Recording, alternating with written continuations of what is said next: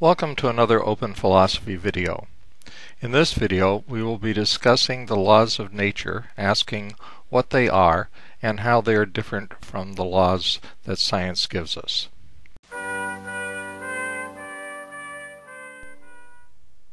In the last video we discussed the history behind the idea of a law of nature. We found that after 1200 years of observations by Babylonian astronomers, the idea of fixed laws had become a commonplace in the Middle East. Indeed, Jeremiah uses it as a paradigm for Yahweh's constancy to the people of Israel.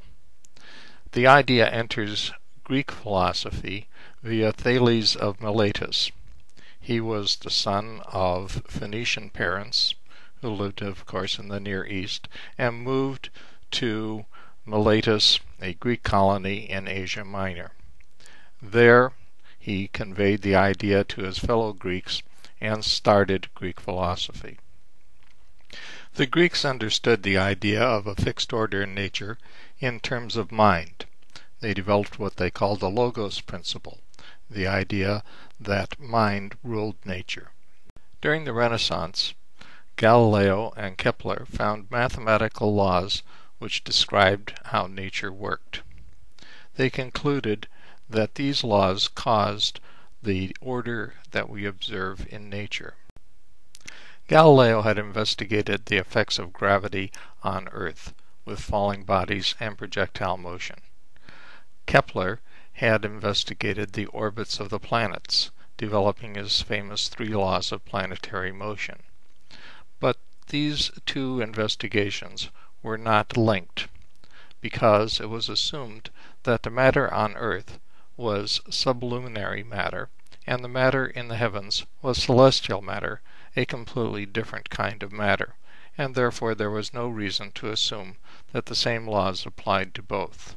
This gap was bridged by Newton, who decided that he could explain the orbit of the moon by the same gravitational principles that explain the falling of bodies here on Earth.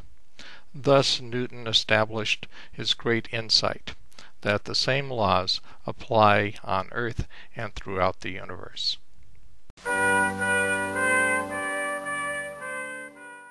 So what are these laws? Plato suggested that the world was made of numbers. Is he right? If we look to contemporary philosophers for answers, we find little help.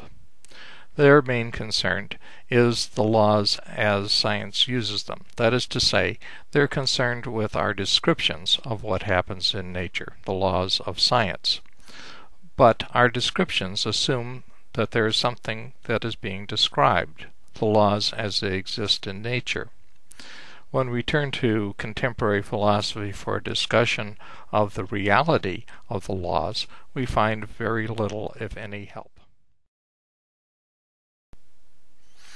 Often when we want to know what something is, we start by asking what it's made of. So, what are the laws of nature made of? What, for example, is the law of conservation of energy made of? Well, it's not made of atoms or quarks. It's not made of electric or gravitational or other fields. In fact, it's not made of anything material. It is specifically immaterial. That is to say, it's not made of matter. So this leads us to the position taken by contemporary philosophers. It's made of thought. That is to say, it exists only in our mind. But again, this won't work, because it is a description of reality.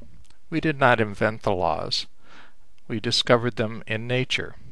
Before there were human beings, billions of years ago, at the Big Bang and until the advent of human evolution, the laws operated. They couldn't operate if they depended on our thoughts, so obviously they're not made of thoughts. There is some reality which is immaterial and which guides natural processes. This reality is the laws of nature. Of course, materialists hate the notion that there can be something specifically immaterial in reality. They will argue that the laws of nature are actually properties of matter. Let's examine this claim. Certainly, the laws of nature are not properties like other properties. Something like color, for example, can take on different values. Some things can be red, others blue or green. Something like length can be longer or shorter. We can weigh more or we can weigh less. Every property that we know about can take on different values. But the laws of nature are universal. They apply equally to all matter.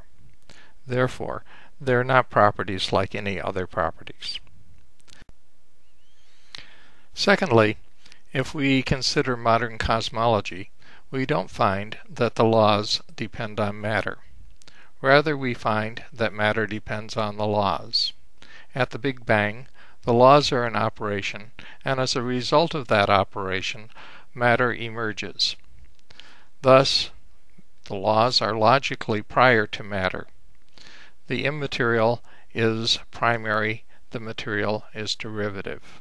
That is the lesson of modern cosmology.